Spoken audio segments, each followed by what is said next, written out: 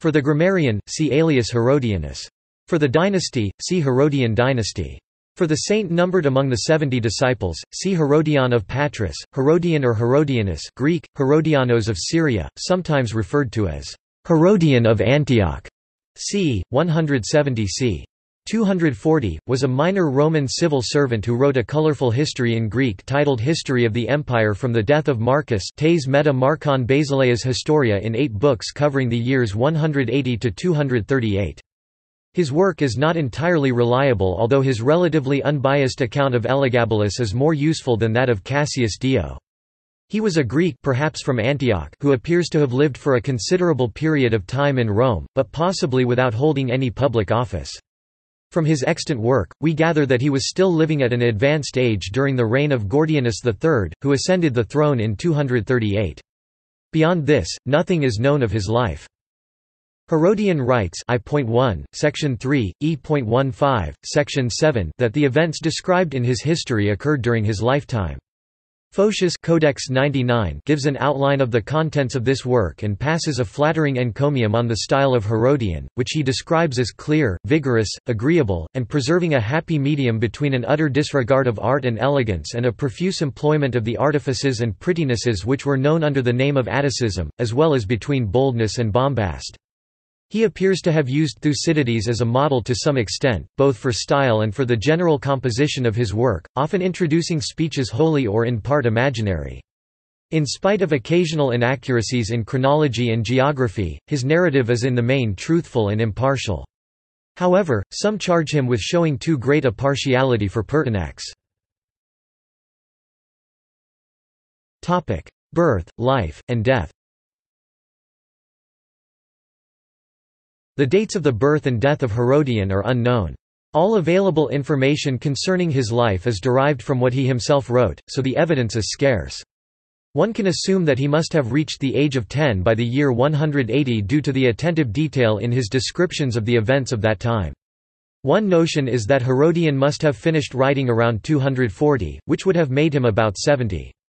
He mentions, "My aim is to write a systematic account of the events within a period of 70 years, covering the reigns of several emperors, of which I have personal experience." 2.15.7 This reaffirms the notion that Herodian was about 70 years of age when this was written and that the actions did indeed occur during his lifetime.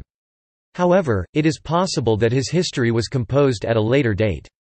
Herodian's descriptions of Gordian III are less than flattering, and it is doubtful that he released such a negative review of a current emperor. Following this logic, his history was finished in 244 at the earliest, when Gordian III died. In his first and third books, Herodian mentions the games of Commodus in 192, and the secular games of Septimius Severus in 204. If Herodian did attend the games of Commodus, he must have been at least 14 at the time, which is to say that he was born in 178 at the latest. The nationality of Herodian is also unclear. He was not from Italy, for he says the Alps were bigger than anything in our part of the world. 2.11.8 It has been suggested that Herodian was from Alexandria since he placed such a large emphasis on Caracalla's massacre of this city and its inhabitants. It is also believed that he could have possibly been an eyewitness to these attacks. Herodian does refer to Alexandria as the second city of the empire, however, this may be disregarded since he also applies the same title to Antioch and Carthage. It has been proposed that the Herodian was the son of Aelius Herodianus, an Alexandrian grammarian. Although this does fit chronologically, there is no other evidence to support it. The popular speculation, however, is that Herodian was from Antioch. Herodian describes the character of the Syrians as quick-witted and mentions them twice more. However, there are also gaps in Herodian's knowledge of Syrian affairs which lead one to believe that he might not have been from the region at all. For example, he confuses two Parthian kings, and his chronology and geography of the Parthian campaign in 197–198 are deeply flawed. These flaws could be mended due to a lack of knowledge of a small part of the empire, however, one would assume that an inhabitant of Syria would have had access to this knowledge. In short, unless an inscription is discovered, Herodian's place of birth will never be known for certain. Occupation and social status. Neither the occupation nor the social status of Herodian is known. Herodian mentions, "I have written a history of the events following the death of Marcus which I saw and heard in my lifetime. I had a personal share in some of these events during my imperial and public service." 1.2.5 It has been suggested that Herodian was a senator due to his knowledge of the Senatus Consultum Tacitum, which was a secret declaration by the Senate when they chose the emperors Pupienus and Balbinus.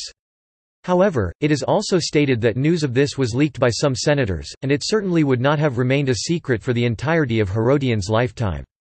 It is possible, however, that Herodian was a freedman. This fits the profile perfectly, for he would not have cared for the larger political issues, and instead, would have concentrated on personalities and intricacies. Still yet, Herodian could have been an apparitor, a scribe or an attendant to the emperor. This would be suiting, for he would have had access to senatorial documents, travelled extensively, and been knowledgeable in the field of fiscal affairs, which Herodian repetitively stressed in his history. Accomplishments. Herodian's Roman history is a collection of 8 books covering the period from the death of Marcus Aurelius in 180 AD to the beginning of Gordian III's reign in 238. It provides a first-person account of one of the most politically diverse times of the Roman Empire. The first book describes the reign of Commodus from 180 to 192, and the second discusses the year of the 5 emperors in 193. Book 3 encompasses the reign of Septimius Severus from 193 to 211, while the fourth discusses the reign of Caracalla from 211 to 217. Book 5 is about the reign of Elagabalus from 218 through 222, and Book 6 deals with the reign of Severus Alexander from 222 to 235. The seventh book recounts the reign of Maximinus Thrax from 235 to 238, and the final one describes the year of the 6 emperors in 238. Most likely, Herodian is writing for an Eastern audience, for he often explains different Roman customs and beliefs that would have seemed foreign to Easterners. Herodian has been both praised and criticized by scholars. The first person on record to review Herodian is the 9th-century Patriarch of Constantinople, Photius. Of Herodian, Photius wrote, "He neither exaggerates with hyperbole nor omits anything essential. In short, in all the virtues of historiography there are few men who are his superior." Zosimus used him as a source, as did John of Antioch when writing his World Chronicle. An English translator of the Roman history wrote in 1705 that Herodian still preserves a majesty suitable to the greatness of the subject which he treats, and has something in him so pleasing and comely, as perhaps all the art and labour of other men can never reach. Altheim commended Herodian's wide vision of the period, and F.A. Wolff acclaimed Herodian's lack of bias and superstition. However, not all views of Herodian are positive. For example, Wolff also charged Herodian with a deficiency in critical faculty. While the author of the Historia Augusta drew from Herodian, he also censured him for bias, and Herodian was by no means Zosimus's first choice. Similarly, Joannes Zonaras only utilized Herodian where Cassius Dio's history leaves off. Herodian has long been criticized for a lack of historical accuracy, but recent studies have tended to side with him, legitimizing his historical facts. In the second book, Herodian states that his intention was to narrate only the most important and conclusive actions separately and in chronological order. 2.15.7 Because of this, Herodian sometimes consolidates a large number of events into a single reference or two. For example, all of Caracalla's campaign in the north during 213 through 214 is condensed into 2 short allusions. Similarly, a single reference to a winter in Sirmium sums up Maximinus's battles on the Rhine and Danube in 236 through 238. Herodian also occasionally falls short in his descriptions of geography.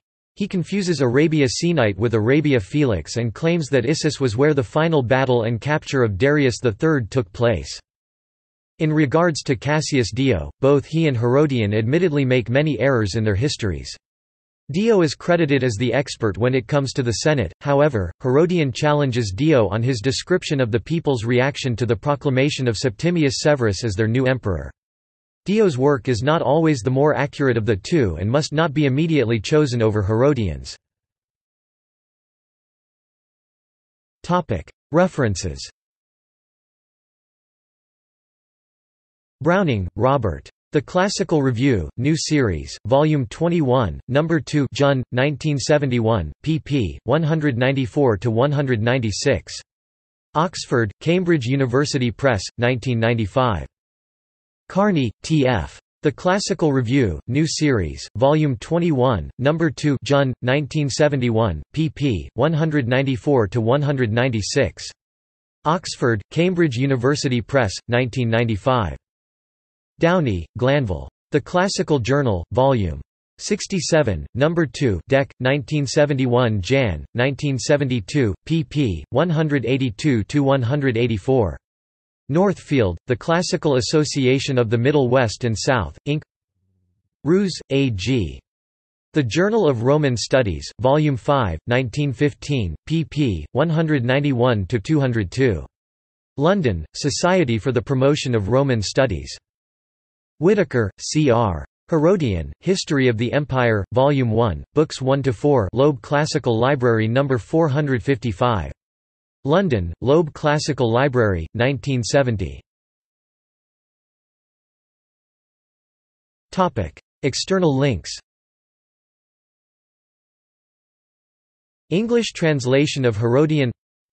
Livius, Herodian by Jonah Lendering, with full text in translation. WCD entry.